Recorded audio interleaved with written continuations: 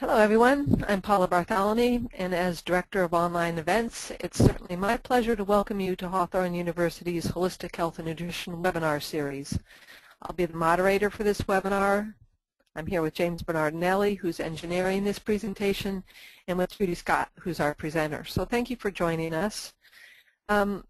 So the presentation tonight is on using individual amino acids to overcome anxiety, panic, worry, negativity, cravings, and emotional eating. We sure want to overcome these issues, so I'm glad you're here, Trudy, to tell us how to do it. Let me give you a little bit of an overview of what's going to be presented here. Trudy uses supplementing with specific and individual amino acids. And she uses them because they can raise neurotransmitter levels and help balance brain chemistry. Balancing brain chemistry can help alleviate these feelings of anxiety and fear and worry and panic attack and feelings of stress and overwhelmed. Now, we all can feel these from time to time, but when they go on for prolonged periods of time, they can really lead to a state of imbalance. So Trudy's going to talk about how they can be supportive in addressing other issues that contribute to or exacerbate anxiety, such as sugar cravings, as well as emotional eating and various addictions. In addition, supplementing amino acids can help with depression and PMS, poor focus, attention deficit disorder, insomnia. These things often co-occur with anxiety. So this presentation is going to cover symptoms of low serotonin, low GABA, low endorphins, and the low catecholamine neurotransmitters, and then how to raise these neurotransmitters with specific amino acids, in particular the tryptophan and GABA and phenylalanine and tyrosine is going to help improve mood and help end emotional eating. Trudy's also going to talk about glutamine and stabilizing low blood sugar. This will help lead to improved mood and gut health.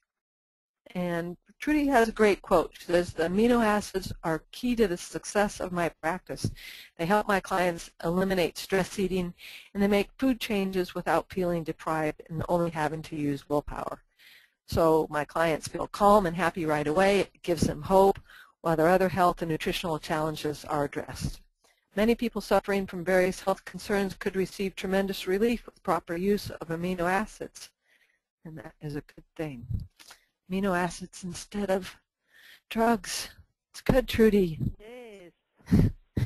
So Trudy Scott, she is a certified nutritionist, and she is really on a mission, and it's big time to educate and empower her clients about the healing powers of food in order to find natural solutions for their emotional distresses and sugar cravings.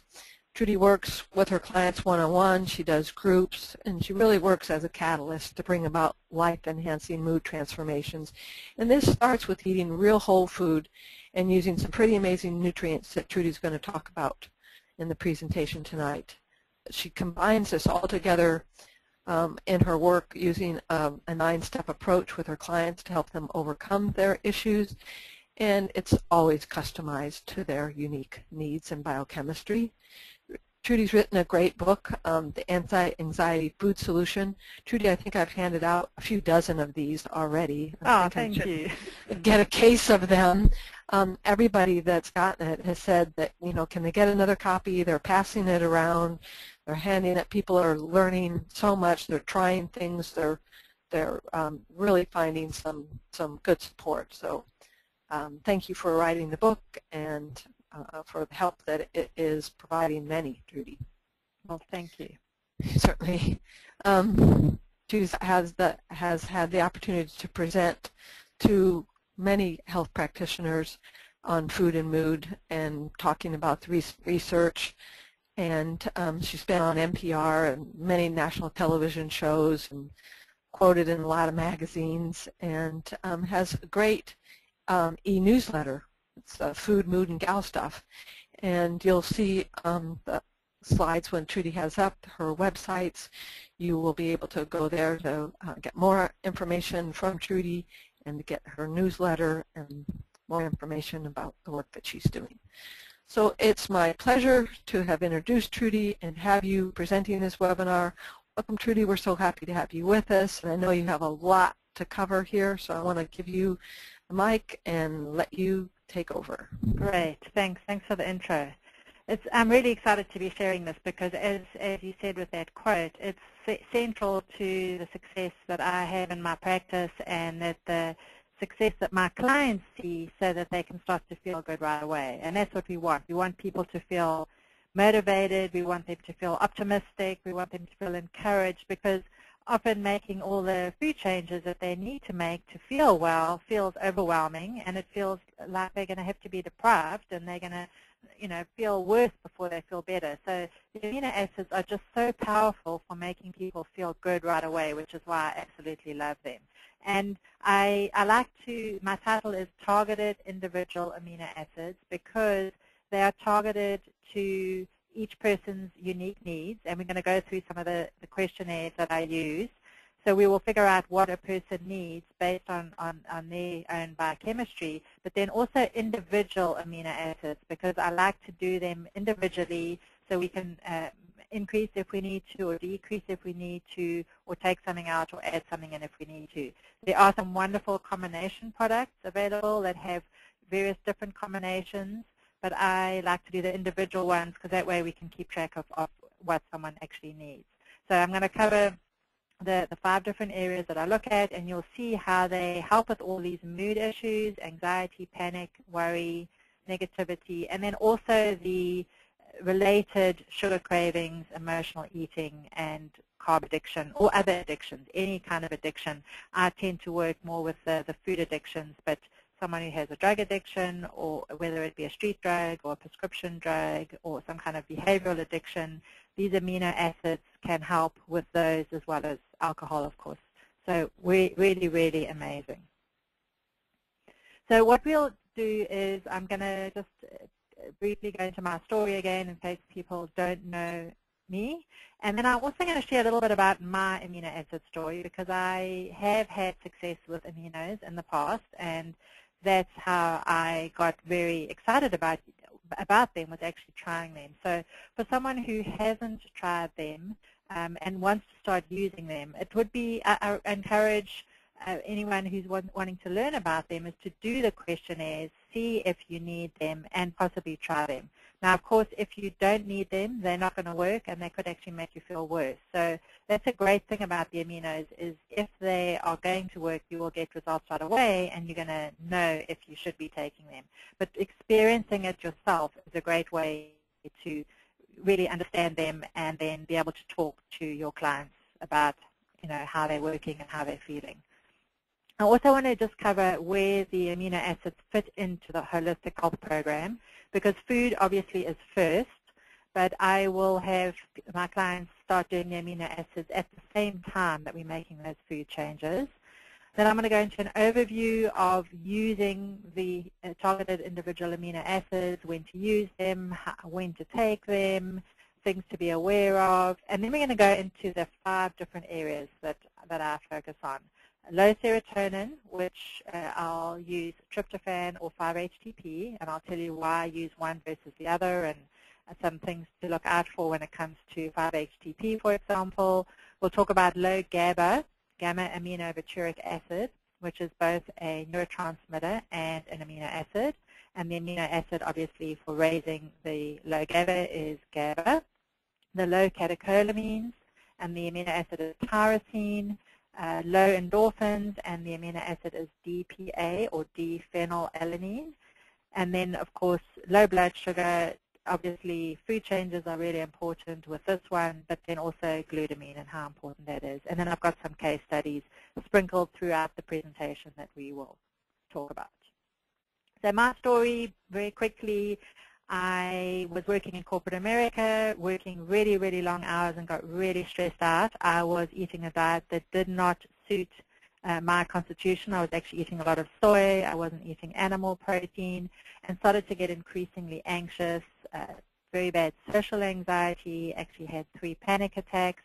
And all of this was very uncharacteristic of me, because I was a rock climber. I'd actually met my husband rock climbing, and we'd been to Kilimanjaro for a honeymoon. This is actually a picture of me rock climbing in Utah.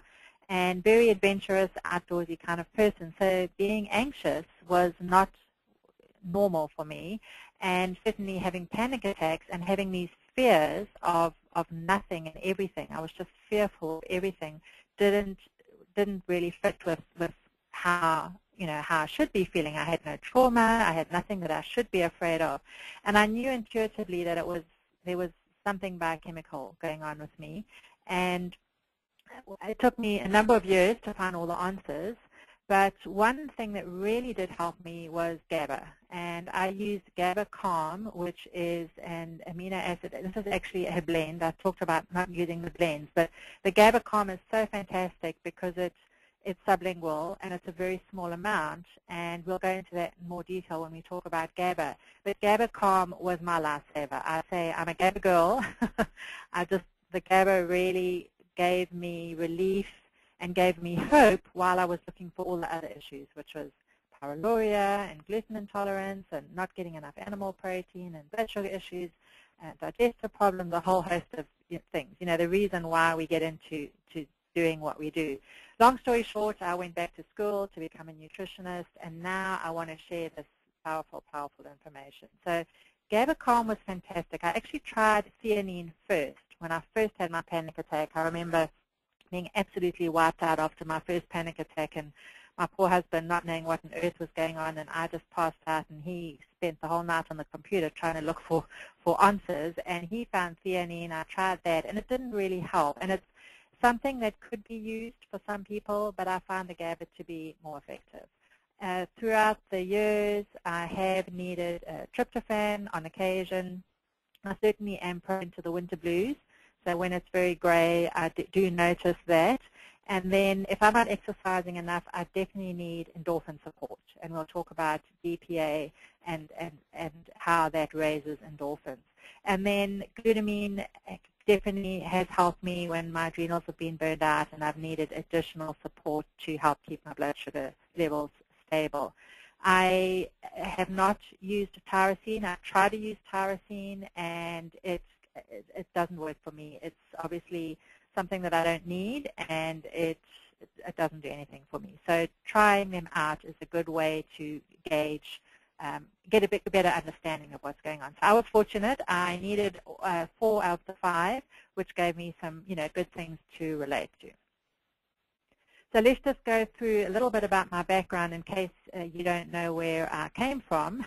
I actually had the wonderful opportunity to work in Julia Ross's clinic. I consider her an amazing mentor. She calls herself a nutritional psychologist, and she's the author of The Mood Cure. I'm sure most people listening to this are familiar with The Mood Cure and The Diet Cure, and her clinic focused on mood disorders, eating disorders, and addictions. And I worked there for 2 years, and I learned an amazing amount of information about amino acids, pyroluria, digestion, you name it. But her strength is obviously the amino acids, and she's been using the amino acids in her clinic for over 25 years with great results. I had always had a special interest in mental health. My college degree was actually in psychology and geography, and had always been interested in it, and then diverted off into the computer world, and now I've come back to the mental health world. I've got family members with mood problems. I'm obviously prone to mood problems unless I look after myself. I would obviously have a lot of problems if I wasn't looking after myself. I've got addictions in the family, and of course we have these moods and addictions that often go hand in hand. And the amino acids are just amazing. They transformed, my practice, made my practice much more successful, but also it transforms the lives of my clients. So I'm just a huge fan of them, and obviously food is first. Supplements is obviously going to help. A lot of my clients, a lot of people will read my book, The Anti-Anxiety Food Solution, which was published in June 2011, and a lot of people can see symptom resolution by just making food changes, just adding in real food, just adding in protein, just adding, making sure they have a good breakfast, stabilizing their blood sugar, eating according to what they need. getting rid of the caffeine, getting rid of the sugar. So a lot of people can just make those changes and see complete resolution of symptoms. But then there are other people, like me, who needed more support, and that's where the amino acids are so fantastic. The other thing is that the amino acids will remove that craving. It'll remove that addiction. So a lot of people can use willpower up to a certain point, but then willpower gets the better of them, and that's when they relapse, or that's when they're finding it hard to get off the gluten or hard to get off the sugar. They feel deprived, or they, got this insatiable craving. So the amino acids just make it so much easier. So food first, obviously, but then the supplements, which we're going to talk about today, are the amino acids, but there are other supplements that are also part of my practice. So where do they fit into this holistic nutrition program? And the previous talk that I did, we covered the food part of it. So this is eating real whole food, removing sugar, balancing blood sugar, removing caffeine, alcohol, tobacco, removing gluten, and then looking for other food intolerances and optimizing digestion. So as I said, a lot of people can see resolution by just making those changes. Of the 9-step process that I use with my clients and that I covered in my book, the brain chemistry happens to be step 6, but if someone is having problems right off the bat, and certainly when someone comes to work with me, they can't do it on their own, they need that support, I'll have them use the amino acids right at the beginning. So we'll have it, right at the beginning when we're helping them get off the sugar, when we're helping them quit the caffeine, when I'm helping them get off the gluten. So right up front, the amino acids are part of the program. But I wanted them, I list them as 6 because food is first. Food is the most important thing that we need to focus on. And I don't want my clients to think that they can just get away with taking some supplements and not make a food changes. And then, of course, the other steps, pyroluria, zinc and vitamin B6, which is amazing for the social anxiety called pyroluria, which I will be covering in a later presentation. Those 2 nutrients are fantastic for helping to make some of the brain chemicals like GABA and serotonin. So in conjunction with taking the aminos and making the food changes, adding these nutrients in help with the social anxiety and also actually help start to balance hormone levels. And then, of course, we've got to look at other nutrients like vitamin D, like iron, like B12, and look at whether they're on medications that might be depleting them of various nutrients, and then lifestyle factors. But today we're going to be covering step 6, which is the amino acids. So using targeted individual amino acids. Just a little recap. Amino acids are the building blocks of protein, and they are individual amino acids that have been shown to specifically elevate mood and reduce and eliminate cravings. And depending on the questionnaire, you will use a certain amino acid under a certain condition. Some people need all of the amino acids. Some people just need a few of them. They are targeted based on actual symptoms and also targeted dosage-wise depending on the person's need. And we'll go through some case studies and I'll share with you how we decide how much someone needs. There are some minimum doses. That's a starting dose. Some people need even less than that. Some people may need more than that. The great thing is you will notice an effect within 1 to 10 minutes.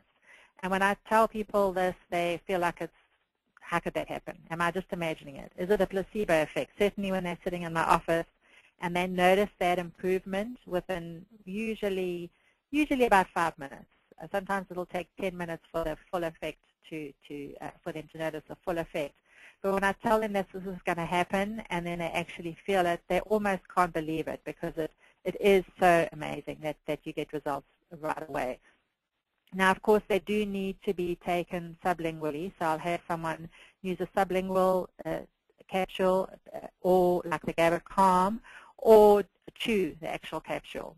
So the tryptophan, for example, I'll have them chew that or there's a chewable form of tryptophan as well. And if you do it like that, it gets into the blood vessels in the mouth and then into the brain very quickly, and then you're getting results right away. So someone will feel the effect right away, and then you send them home for the next week with how much they should take, and then they'll monitor how they're feeling over the course of the next week. Within 24 hours, most of my clients are feeling huge improvements. So that's very encouraging. And as I said, with the amino acids, if you're not getting the results within 24 hours, certainly if you want to hang on and try it for a week and you're still not getting results, it means either that you don't need it or that you're not taking enough. So that's the great thing about the aminos. You're not taking them long term, not knowing if they are actually doing anything. And they really are the best nutrients that I've ever worked with. Clients get hope right away, and it's just so rewarding to see that smile on someone's face and that bemusement, you know, wow, I was feeling negative 5 minutes ago and I don't have a negative thought in my head. So it's just very encouraging, and it's just a wonderful thing to see how amazing they are and how people get results so quickly. The other great thing is client compliance.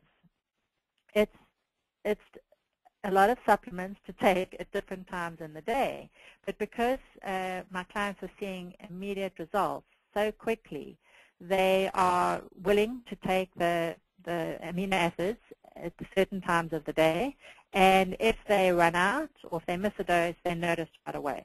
So once they're on it and they're getting the results, they tend to stick with it. Now, I do want to say that not everyone responds perfectly. I've had a few clients who do not get any results from any of the amino acids. Some people get results from some of them and not the others. And if someone is not responding to the amino acids, it means there's something else going on, and we need to address gut health, or we need to look at food intolerances more closely, or maybe low vitamin B12 or something else. So not everyone responds perfectly, but I would say at least 70 to 80% of my clients who score in the questionnaires that I'm going to share with you in a second do respond well to the amino acids. So how do I use it in my practice? There are these questionnaires for each of the low brain chemical symptoms: low serotonin, low GABA, low catecholamines, low endorphins, and then low blood sugar. And I'll have my clients do these questionnaires, rate themselves on a scale of 1 to 10 on all the symptoms, and I'll share these questionnaires with you in a second, and rate themselves, and then we look at the areas that have a lot of high symptoms. I will also have them review the amino acid precautions. Julia Ross has got a great section on the precautions, on which amino acids you should avoid when. And I'll start them with 1 to 2 single amino acids while making the food changes. So the first day that they come in, I'll have them do a trial of an amino acid while they're in the office, and that will be an amino acid that they will use over the course of the next week. The first appointment's a 2-hour appointment, so halfway through that appointment, I will likely have them try a second amino acid. So they'll go home with 2 amino acids that they're going to try. Some people just say, I just want to do both of them at the same time. I just want to feel better. Other people say, if we decide that they're going to do maybe GABA for 3 or 4 days so they can ascertain how that's working for them, and then maybe the tryptophan the second half of the week so they can actually figure out what makes a difference. Of course, everyone is keeping a food log while they are doing this so we can gauge what kind of symptoms they're having and how they're doing. I will do in-office trials, and if I'm working with someone over the phone, we'll do a trial of the amino acids over the phone, and I'll explain that how we do that when we talk about the examples and the case studies, and I'm going to walk you through tryptophan, GABA, and DPA. So there are some tips for using the amino acids. You want to only give what's needed. You know, some people think, well, more is better, and that's not the case. If you can, you want to only give what what is needed. If someone is given more, they can actually have the reverse effect. So that's the very last bullet here on the slide. We want to respect the reverse effect of the nutrients. So if they have too much, they can get the same effect as a deficiency. So it's a balancing act, and the first few weeks is a lot of one-on-one discussion about how much they need. Do they need to increase it? Starting off, I'll have them start 1 and 1, for example, and then we'll see how they do, and then I'll say, if you feel good with, 1 twice a day, then try 2. If you feel better with 2, then try 3. If you don't feel any better with 3, then go back to 2. So they have got a lot of control over what they're trying in response to how they're feeling. They are not needed forever. 3 to 6 months is pretty typical. With kids, sometimes it's a month. Some people need more in wintertime when serotonin takes a dip in the winter, or if they're under a lot of stress, or if they're not eating well, they may need to have a little boost. And there's no, if someone's ready to stop, we just have them lower their symptoms, lower the dose after a month. They can stop cold turkey if they want to. There's no, they don't have to lower it slowly or anything like that. Just stop. A lot of people will say, look, I've forgotten to take them, or I went away and I didn't take them and I still feel okay, or I've been taking these for long enough, let's stop, or I'm feeling so great, let's stop. So it's really dependent on each person. They should be taken away from protein. So 30 minutes before a meal or 60 minutes after a meal that contains protein. And this is because you don't want to compete for absorption with the other amino acids that's in that protein-containing food. Of course, anytime there's an adverse reaction, the client is encouraged to stop taking the amino acid. And vitamin C, taken in the form of emergency in a glass of water, actually negates the effects. So if someone takes one of the aminos, doesn't feel good, and some of the symptoms that you could have is maybe feeling a little dizzy or lightheaded. Tryptophan can sometimes cause a little bit of nausea. The vitamin C will completely negate the effects. So these are the sections that we are going to cover. Serotonin, GABA, catecholamines, and endorphins. And we're also going to talk about low blood sugar. But with serotonin, if your levels are good, you're going to feel positive and confident and calm, flexible, easygoing. And the big thing with low serotonin is you won't have the afternoon and evening cravings. So with each of these categories, you've got the mood component and then you've got the cravings component. And with the low serotonin, it's the afternoon and evening cravings. That's the big clue there. With low GABA, you will have these cravings for sugary foods and often alcohol. So someone will come home and they need some wine to relax. That's a big clue that GABA is an issue. And when you've got good GABA levels, you'll feel relaxed, stress-free, and calm. But you need the sugary foods or the wine to make you feel like that. With the catecholamines, if they are good, you'll feel energized, upbeat, alert. You'll have good focus. You'll have good motivation. And you won't need something to give you that energy pickup. So you won't need sugar or you won't need caffeine. A big thing with people with low catecholamines is they need that coffee. And when we address low catecholamines, they don't need the coffee anymore. And we need to think about getting rid of the coffee, because if they're drinking coffee and it's making them anxious, then we're not going to get anywhere. And then with the endorphins, these are our feel-good brain chemicals, and they will feel pleasure and euphoria and feeling of comfort, like someone gave us a big hug. And we won't need to comfort eat. We won't feel like we need to eat for a reward or for a treat or because we deserve it. Now, some people can have all of these symptoms, and they can crave for various different reasons. They can crave because they've got low serotonin and they're going to crave in the evening. They may crave a glass of wine because they've got low GABA. So it can be a little bit challenging to figure out which amino acid is doing which, but if they're trying one amino acid, for example, for the afternoon and evening cravings, they try tryptophan and it doesn't work, then they would try the DPA, and if that helps with the comfort eating, then they know they've found the right solution. And a lot of people are using, all 4 of the amino acids and getting results. It's not unusual for someone to be on all 4, actually all 5. The 5th one is the glutamine. So the 5th area is good and stable blood sugar, and this, when you've got good and stable blood sugar, you're going to feel stable and grounded. You're not going to feel irritable or agitated or nervous or anxious. Some people with low blood sugar can actually get panic attacks as well. And the big thing with the blood sugar is you won't have these intense cravings for something sweet. And this can sometimes be confused with some of the other low brain chemical symptoms. It's quite hard to figure out. But I'm going to share with you a really nice tip for using glutamine to stop these intense sweet cravings.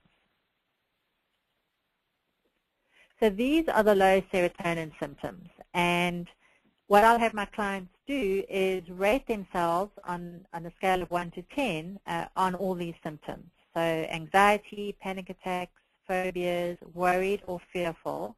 And with the low serotonin, the anxiety is all in the head. So it's not a physical anxiety, it's the ruminating thoughts, it's the reprocessing, it's the thinking about something that you said, it's creating lists and all of these things that go on in the head. So it's more worry in the head. And then, of course, the classic low serotonin symptom, the depression and the negativity, winter blues, suicidality. The other thing with winter blues, there is research showing that people with low serotonin that have the winter blues are more prone to anxiety in the winter. I actually just I was on the phone with someone, a new possible client, and she says she notices a big increase in her anxiety in the winter time when her winter blues goes up. So it's likely related to the low serotonin. Rage and anger issues, very closely related to low serotonin, and I'm going to share a nice case study on how tryptophan helped one of my clients who had really bad anger issues. And then I mentioned the afternoon and evening cravings.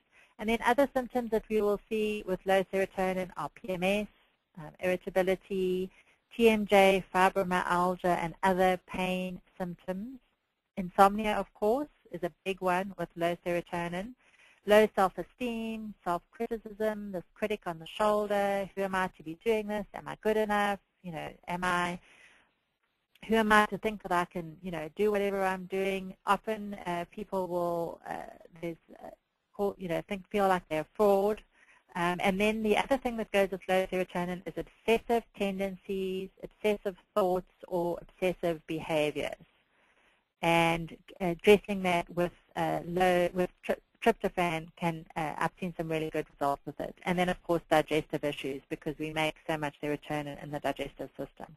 So I'll have someone rate themselves on a scale of 1 to 10 on these symptoms, and then assuming they score, 7s, 8s, 9s, I'll have them try the tryptophan, and I'm going to walk you through how we do that in a second.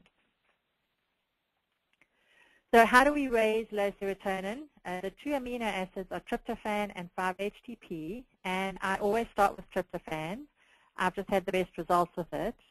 And the other thing is 5-HTP can actually raise cortisol. So if someone has got high cortisol, if they've got sleep problems, it could possibly make it worse. The starting dose for tryptophan is 500 milligrams. And the dosing is mid-afternoon, MA is mid-afternoon, and BT is bedtime. So the starting dose would be 1 mid-afternoon and 1 at bedtime, increasing to 2 or 3 at each of those times. And then 5-HTP, the starting dose is 50 milligrams. Some people do better on one versus the other. I tend to start most people on tryptophan. It is more expensive. And there are some concerns with tryptophan. I've seen some supplement companies not even using tryptophan because of the issues with when it was pulled off the market a number of years ago. But it's been on the market, a long time now, and I have not seen any problems with it, except the quality. Quality is really important, and I only use the Lidtke brand. I'm not paid by them to say this, but I have just seen really good results with Lidtke, L-I-D-T-K-E. That's the fifth bullet on the slide here.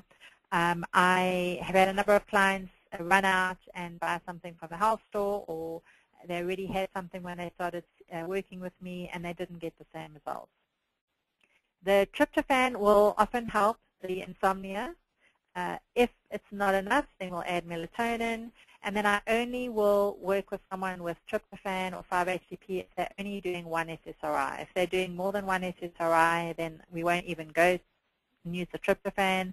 And if they're wanting to work with their doctor to get off the SSRI, then we may add in the tryptophan later. That does need to be taken 6 hours away from the SSRI because we've got this possibility of serotonin syndrome. So they usually will be doing their SSRI in the morning. This is a, like Prozac or Zoloft, that we're doing that in the morning. And then the first dose of the tryptophan would be 3 p.m., which would be 6 hours or more apart from that, and then in the evening. Vitamin B6, niacinamide, and zinc all help to make serotonin, so those might be part of the picture as well. And then a full-spectrum lamp or a SAD lamp is very helpful. I had one little chap that I was working with, a very, very small dose of tryptophan, and the full-spectrum lamp was enough to get him out of his winter depression. And then, of course, sunshine and getting out on the snow is helpful as well because of the light. And then exercise is great for raising serotonin levels. And then, of course, diet as well, which we haven't talked about in this presentation, but protein, good organic produce, healthy fats, and obviously devoid of sugar and the junk food, very important. There is more research on serotonin and some of the other amino acids. We know that from research that low serotonin is related to anxiety disorders. We know that SSRIs are often used for the treatment of anxiety. And there is probably more research on 5-HTP than there is on tryptophan. We know from some research that it increases serotonin, relieves anxiety, eliminates panic attacks, and then agoraphobia, which is fear of outdoor spaces. And then tryptophan has obviously some similar benefits. Great study looking at a functional food rich in pumpkin seeds. High in tryptophan and zinc actually helped with social anxiety and sleep problems. And then some recent research in 2012 in a tryptophan-enriched cereal twice a day improved sleep, anxiety, and depression in 55 to 75-year-olds. And it was a very small dose of tryptophan, but it was helping. I wish they had done the study without the cereal, but they happened to include it with the cereal. So there is, not a lot of research, but there is some supporting this.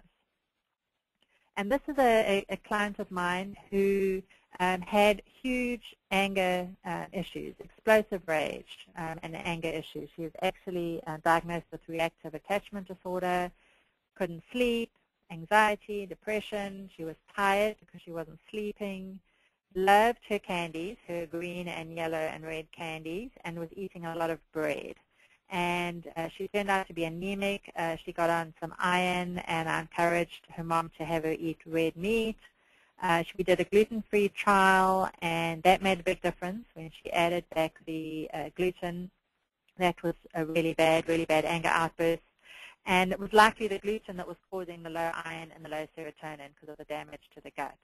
But we did an in-office trial of the tryptophan of 100 milligrams. It's a 100 milligram chewable tryptophan. And I was talking to her about needing to get off the candies and the bread, and she was not happy to hear this, didn't want to talk to me. And she was in a swivel chair, and she actually turned her back on me and didn't want to talk about it. So I said, well, why don't you just try the tryptophan, and I'll give you this 100 milligram chewable tryptophan, and then we'll talk about the candy afterwards. And she said to me, she was very anxious, and she didn't even want to talk about it. So I said, just try the tryptophan. So she tried the tryptophan, and within 5 minutes, she turned her chair around and looked at me and said, I'm ready to give up candy. And she was smiling, and she was happy.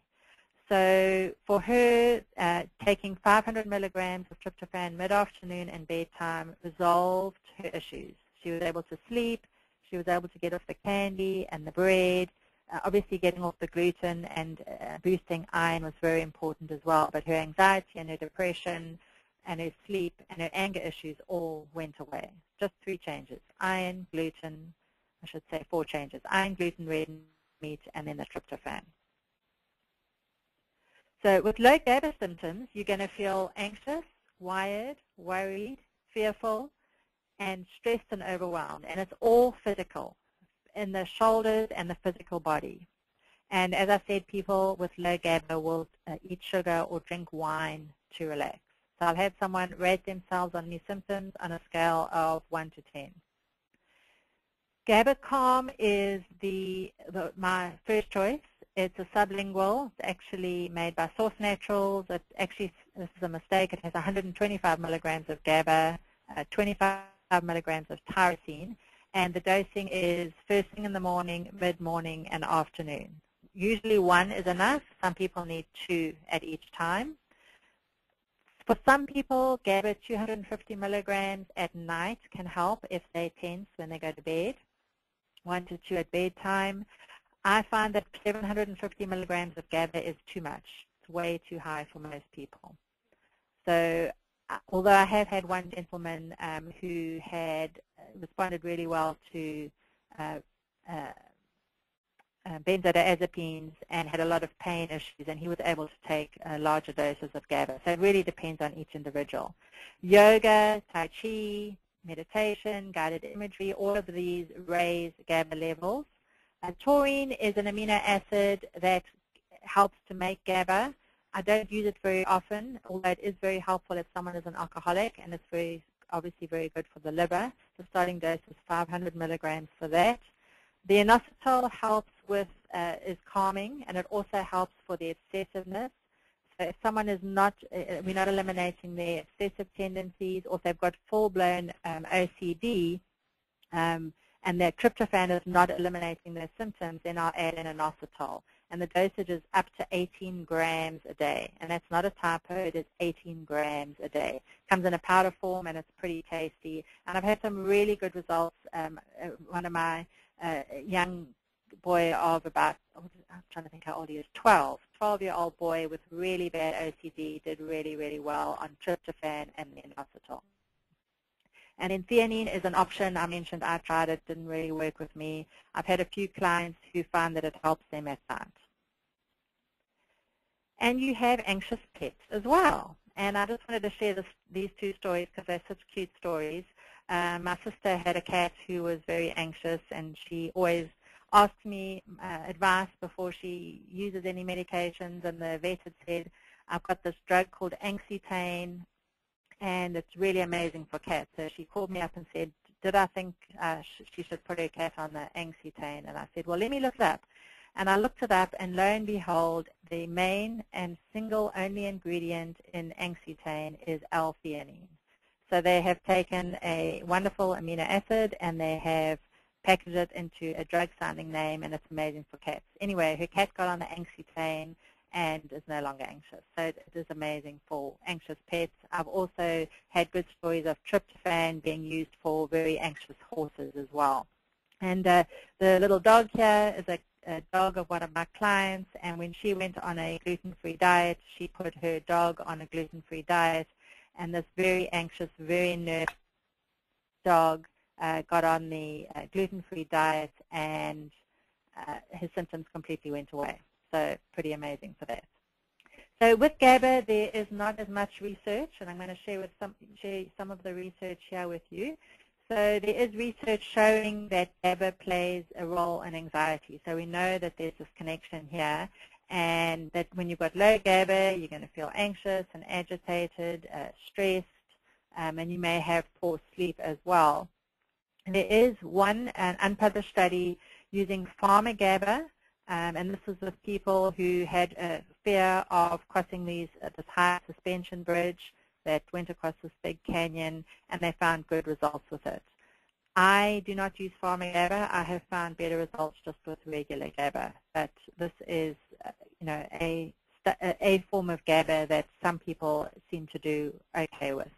And then, of course, I mentioned that yoga raises GABA levels. So not much research on GABA, unfortunately. You'll also hear people say that GABA doesn't cross the blood-brain barrier, and if you're noticing symptoms, it's because you've got a leaky blood-brain barrier, and that may be the case, but people definitely do get results. So it is working. I have also seen that there is research showing that it's having an effect at the cellular level. So I don't think we know enough about the mechanism and how it's working, but it certainly does work for a lot of people.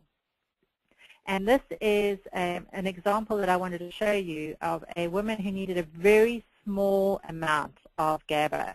So she was in her late 20s. She had this guy who was stalking her. She was very, very anxious and terrified of this guy who was stalking her. And we did a trial of GABA calm in the office. And she put the GABA calm in her mouth. You know, symptoms were like 8s and 9s and 10s. She did the GABA calm, and I picked up my pen to write something, and before I'd even had a chance to write something, she said, I feel like I had a glass of wine. I feel totally relaxed. And she just, so I had her spit the GABA calm tablet out. So she needed a very small amount. And Carla Marie, who's the nutritionist, this was actually at Recovery Systems, Carla Marie called them these pixie dust clients. So they needed a very, very small amount. So make sure that your intake form says, are you overly sensitive to supplements or medications? And ask the person, you know, does a small amount have a big effect? And if they are, you just need to be aware that you may need to start low or just watch out for something like this. When it comes to some of the other amino acids, if they are very sensitive, I'll have them open a 500 milligram capsule and just dab, you know, wet their finger and take a few dabs. Instead of a 500 milligrams, they'll do 2 dabs or 3 dabs or 4 dabs, and they can get results like that. I had one client who needed like 2 dabs of everything, and which was great. She, you know, the course of working with me for 3 months, she needed 1 bottle of everything, which, you know, she got really good value for money in terms of her supplements. So some people are just very sensitive to them.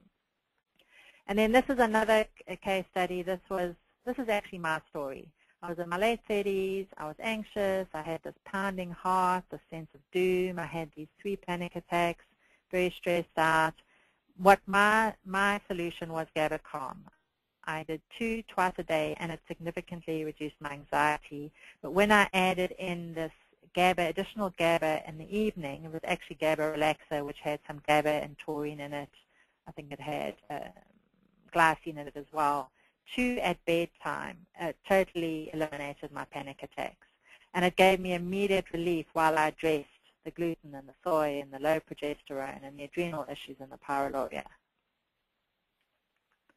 Low catecholamines will result in depression with apathy. So don't want to get out of bed, don't want to see anyone, no energy, often poor focus, low drive, low motivation, and then they'll use sugar or caffeine for energy. And the amino acid to raise the low catecholamine is tyrosine. The starting dose is 500 milligrams, first thing in the morning and mid-morning. So it would be 1, 2, or 3 first thing in the morning and then mid-morning. And then mid-afternoon as well, but not later than 3 p.m. And if someone has really bad sleep issues, we may not even do the mid-afternoon dose. And it really helps people get off the coffee, and it helps give them that energy when they're going for coffee or they're going for sugar for their pickup. I tend to find that people don't need more than 3. Most people get away with 1, 2 or 3 times a day, or 1 or 2, 2 or 3 times a day. 3 is a lot for most people. Fish oil can be low, omega-3s can be low, and fish oil can help, and it actually helps to raise the catecholamines as well, and low vitamin D plays a role in catecholamine production as well. And then, of course, we've got to check the thyroid and the adrenals, because if someone's got depression and low energy and they can't think, it could be the thyroid and the adrenals, and it could be all 3. But the great thing is the tyrosine actually is a raw material for making making thyroid hormone. So adding in the tyrosine can actually start to help if thyroid is a problem. So when it comes to testing, I don't do any testing anymore. When I was at Recovery Systems, we did some testing on occasion, and we would test serotonin and the catecholamines and use platelet testing. So we did it when someone had very severe depression or anxiety, for children, if someone was pregnant or breastfeeding. And Vitamin Diagnostics is the lab that does the testing, and it looks at the levels of the previous 3 months. It's similar to HbA1c. And the results are very similar to cerebrospinal fluid results. I am not a fan of urine testing, and Julia Ross wasn't a fan of it either. She's written a great article in the Townsend letter talking about urinary neurotransmitter testing. And I've seen a number of results from people who've done the urinary neurotransmitter testing and then correlated it with what they've done or with their symptoms on the amino acid questionnaires, and it doesn't always correlate. So I am of the same thinking that the urine testing is not as effective. The great thing is, doing the questionnaires, having someone try the amino acids, seeing how they respond is enough in most cases to see if if the amino acids are needed. You don't need to do the testing. Now, what I'm not going to be talking about today, which is something that needs to be considered as well, is genetic mutations, because that can definitely play a role in whether some of these things work or not. So doing some testing in that area might be useful. So let's go into low endorphins. When you've got low endorphins, you're going to cry or tear up easily. You're going to feel very emotional, very sensitive to emotional and physical pain, and you're going to love certain foods. So if someone says they love their ice cream or they love their chocolate chip cookies, and they go for comfort eating or reward eating or a treat, then you can think that it's low endorphins. And then the amino acid that raises the low endorphin is DPA, d-phenylalanine. And what it does is it actually destroys the enzyme that breaks down the endorphin. So in essence, it's raising your endorphin levels. The starting dose is 500 milligrams, 1 to 2 first thing in the morning, mid-morning, and mid-afternoon. And I don't use the DL-phenylalanine, the DLPA. Some of that converts to tyrosine, and some of this helps to some of that helps boosting catecholamine, so there's a little bit of tyrosine in there, and some of it helps to raise the endorphins.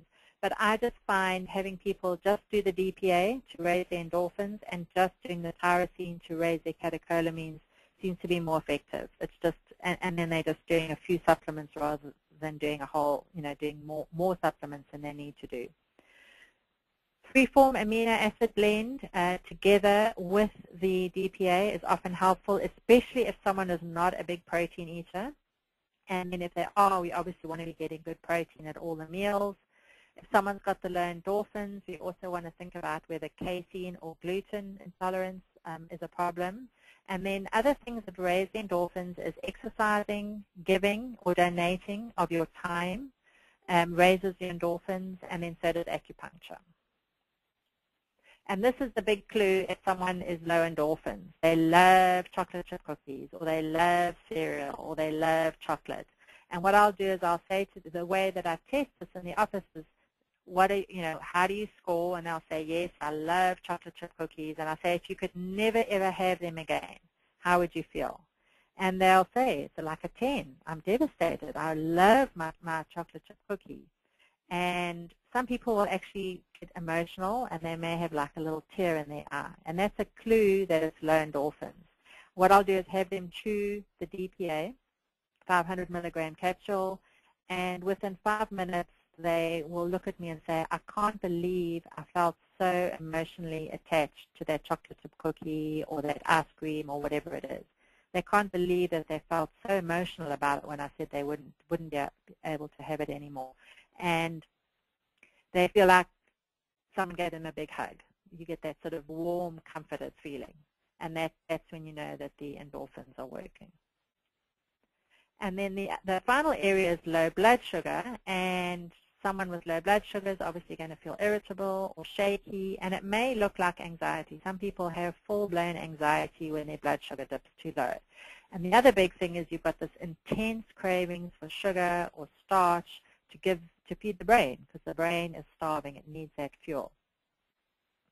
Glutamine is amazing for keeping blood sugar stable. So when I first start working with someone, when they're not eating frequently enough, or they're not making sure to get their mid-morning snack, and they've got the low blood sugar symptoms and the anxiety, I'll have them get on the glutamine. 500 milligrams, 1 to 3, first thing in the morning, mid-morning, mid-afternoon, and evening at night. Even at night can be helpful for some people. If they have this intense craving for something sweet, they can open it onto their tongue and it will completely take the sweet desire away. Some of my clients say to me, well, why would I do that? Why would I open powder onto my tongue when I could go and have a piece of chocolate?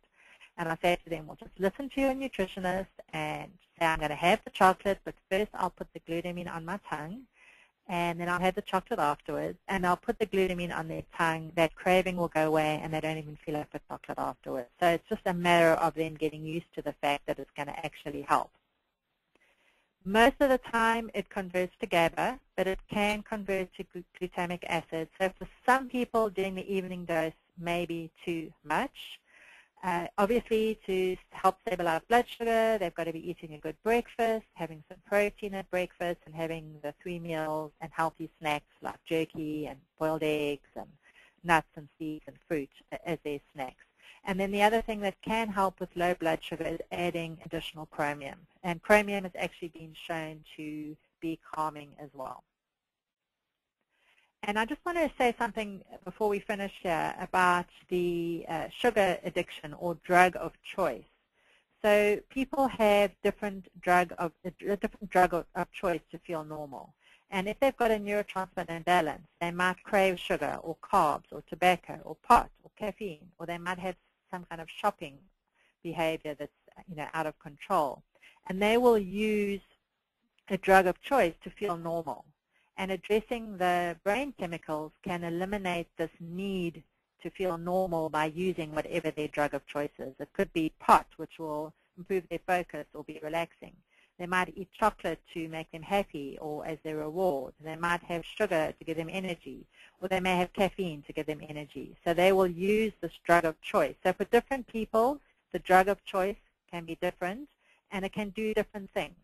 So for some people, the chocolate can make them feel more happy. For someone else, the chocolate could give them more energy. So it's a matter of figuring out what their issue is, what their symptoms are, and what they're using to feel normal, and using the amino acids to address that.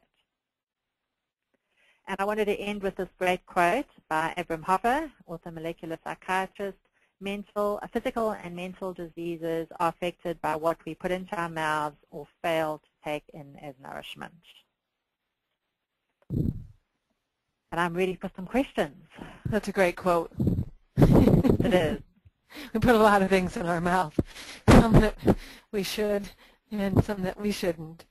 So, and it affects different people in different ways. Yeah. Terrific presentation, Trudy, and there are a lot of questions that I want to get to, and I want to get started. We've been talking about testing. So the questionnaires that you mentioned, can you get us the questionnaires so that we can post them with the archived webinar to our website so people have access to them? Sure. Great. Terrific. So everybody there that wants that we're asking for the questionnaires, we will post them and they'll be up with our archived webinar. This will be posted in a few days to the Hawthorn website, and you'll be able to review this presentation again and access the attachments for the questionnaires. You talked about dopa mucuna. Were you addressing it as far as with dopamine? So what was the question? What about using dopa mucuna for dopamine? Yes, and that has been shown to be effective, and I just haven't used it very much. But I have been hearing that people are using it, and it'll do the similar. It'll have a similar effect as tyrosine. And some people say that GABA supplements don't cross the blood-brain barrier. Seeing effects like this that are so immediate on mental angst, what's your opinion of that? It's tricky because there's not enough research on it, and there was one study saying that it didn't cross the blood-brain barrier, and I know Dr. Karazian said that it doesn't cross the blood-brain barrier, and just, that he is so adamant that it doesn't work that I know it's not in any of the Apex energetic supplements. They use some of the raw materials that they say the body will make GABA. So there's definitely controversy about it. it's definitely having an effect, whether the person who is being calmed by it has a leaky blood-brain barrier, or whether it's working at a different level, I don't know. So I don't have an answer. I just know that it works. And as I said when I was going through the GABA section, I did see some research recently saying that it may be affecting people at the cellular level, so it may not be getting into the brain at all. I don't have an answer. When there's physical pain that's fibromyalgia-like, is that associated more with low serotonin or low DLP? The physical pain can actually be associated with 3 of the brain chemicals. So low serotonin, definitely low serotonin, and then also low GABA, because GABA is very relaxing to the muscles, and then also the low endorphins, because the endorphins help with pain control. So it can actually be all 3. Okay. This person's been taking 5-HTP for a couple of years, says, recognize I shouldn't take it so long term and have been cutting back, but I still have symptoms. Should I continue tapering or increase the dose? I hate to give advice, and I don't know the rest of the story, but it's hard, isn't it? Yeah, you know, when you have, it just have this little snapshot. Yeah. If I was working with someone and we weren't getting resolution with that, I would look at some other causes, why serotonin levels are not being maintained, because typically you would be on the amino acid and then you'd get to the point where you've got a full bucket, so to speak, and you don't need more. What's the hole in the bucket that's causing the serotonin to keep getting depleted? Is it stress? Is it gluten intolerance and malabsorption issues? Is it that you don't have the cofactors like iron or B6 or zinc to help keep making serotonin? Those are just some thoughts. Okay. And we'll repeat this here, the amino acids that are best for dealing with chronic fatigue? The tyrosine, Mm-hmm. I would say that that's probably the best. Okay. Yeah. All right. Now, you talked about testing, but here's a particular question. Do you ever do it when you were at the clinic with Julia Ross, do serum blood analysis of the amino acid profile of clients before and during the procedure? Does she determine the ratio of l-tryptophan to tyrosine in order to determine rate if serotonin synthesizes? Dopamine and norepinephrine synthesis can also be determined from tyrosine plasma levels. Do you ever use any of these analysis and see any correlation with how the individuals feel? I have not, so I can't answer that. And we didn't do it at recovery. Yeah. Mm-hmm. So you're going primarily, you did some testing at the clinic, but primarily you're going on symptom profile and using the questionnaires and how they respond to the work that you do. Yeah, for me it's 100% now, and when I was at the clinic it was 98%. We used the questionnaires and the response to the amino acids. If someone's sober, is taurine still beneficial? And is taurine the best thing for alcohol addiction? It boils down to what I said earlier about the drug of choice and why you need it. So if you use alcohol to relax, taurine might be a good one because it helps to make GABA. But if you use alcohol to make you feel happy, then maybe boosting serotonin would be a better option. Okay. Taurine is just nice when someone is going through the transition from drinking to non-drinking because it helps support the liver as well. Mm-hmm.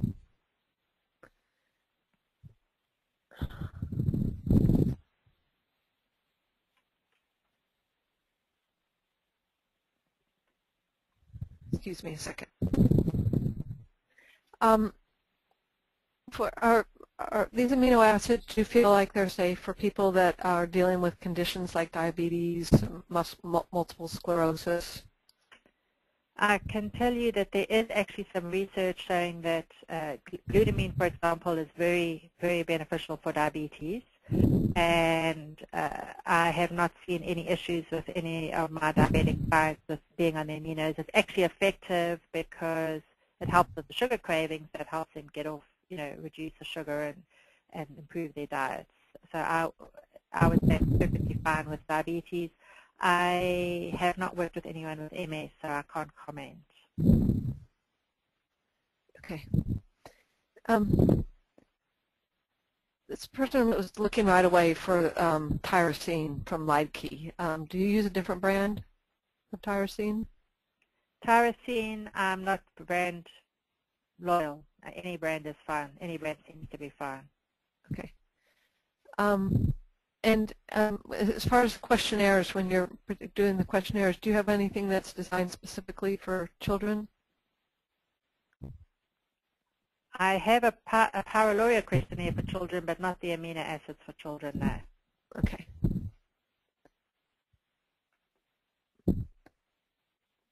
Is it correct that you want to use 5-HTP if a person has adrenal fatigue and their cortisol is depleted in the morning and afternoon?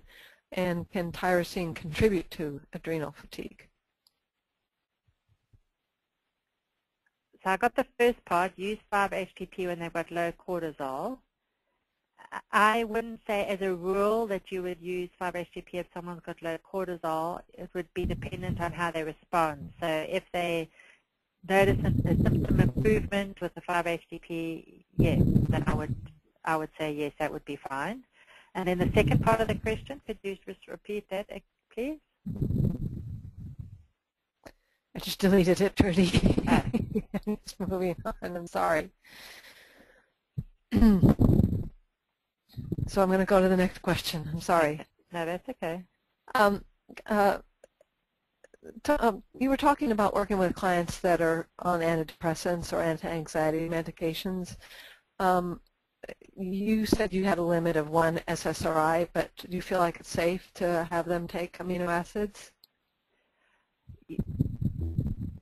When I first started working, when I first became a nutritionist, I had a number of people come and see me who were on maybe 1 SSRI and maybe a benzodiazepine, and I did not feel comfortable working with them. I actually referred them to Julia's clinic before I even started working there. So I feel comfortable doing it now because I've done it for so many years, and I did it with the guidance of Julia and the other people in her clinic.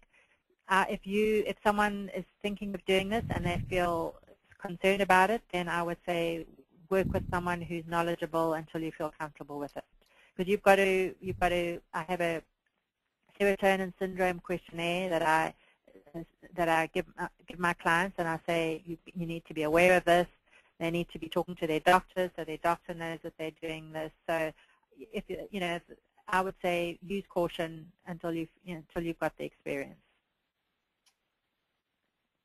So I came back to this question. I found it about the 5-HTP for adrenal fatigue, if cortisol depleted. The other part of the question was, can tyrosine contribute to adrenal fatigue? I've not heard that. Not that I know of, no. To adrenal fatigue, I would say tyrosine is going to support adrenal fatigue because the catecholamines are produced by the adrenals and the brain, so it's going to help. It'll support the adrenals. Okay, thank you. Do you prefer saliva testing or blood testing for cortisol? Saliva testing. Mm-hmm. With blood testing, you really can only test an AM. You can't do a PM because you have to do it fasting, and you want to test between 2 and 4 in the afternoon, and you wouldn't have anybody fast all day for that. So I would do saliva testing for that as well. Yeah, and I like to do the 4 collections, and I like that the cortisol also has an anti-gliadin marker on there as well, and then it also has DHEA, so you're getting a lot with the saliva testing. Do you have any counterindications of using the amino acids if someone's on prednisone but they have cravings? There's none that I know of that you couldn't do them with prednisone. Mm-hmm. No precaution that I know of that you couldn't do it with prednisone, yeah.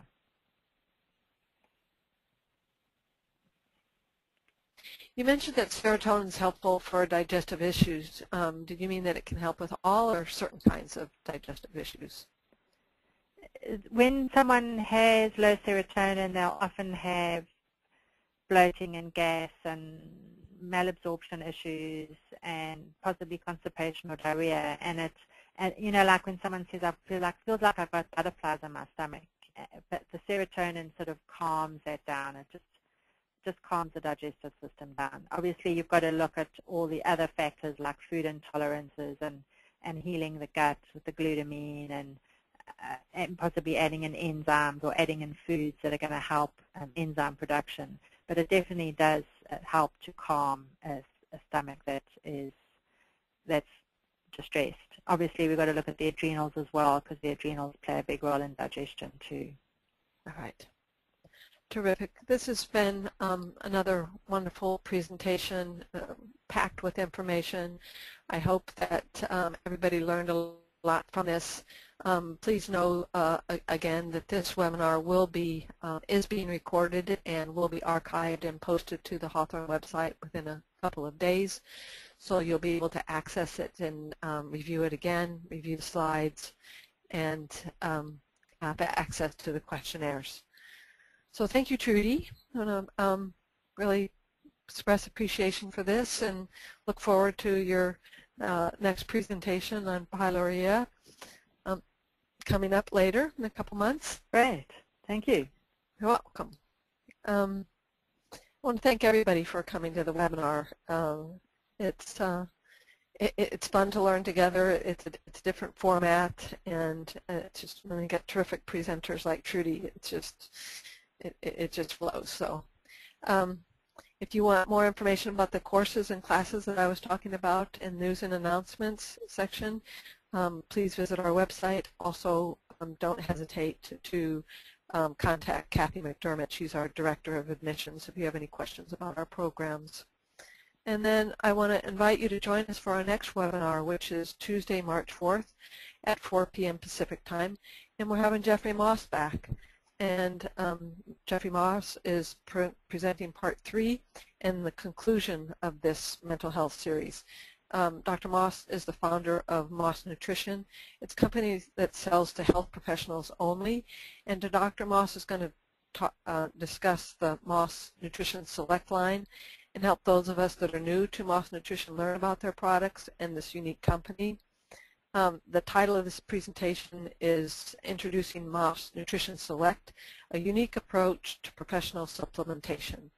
So we'll be sure to let you know more details about this in the coming week, but it's a really good follow to what Trudy has presented and the first 2 presentations that Dr. Moss did on supplementation. So all the questions you have about supplement companies, bring them to this webinar, and we're going to learn a lot when Dr. Moss comes back with us. So this does conclude the webinar for today. Thank you again, Trudy. You are welcome. And thank you to James Bernardinelli for engineering and for everyone for sharing this educational experience with us. I always wish you the best of health and hope you'll join us for our next Holistic Health and Nutrition webinars. I want to remind you there's a survey to fill out after the webinar ends. That really helps us. Have your feedback and comments. So if you can take time for that, a couple minutes, I'd appreciate it. And remember that 10 minutes at 3:50 Pacific time, we have the information and announcements period before the webinar starts, and there's always good things to share about that. So until then, I wish you all the best, and take care until we're back for our next webinar on March 4th. Bye for now.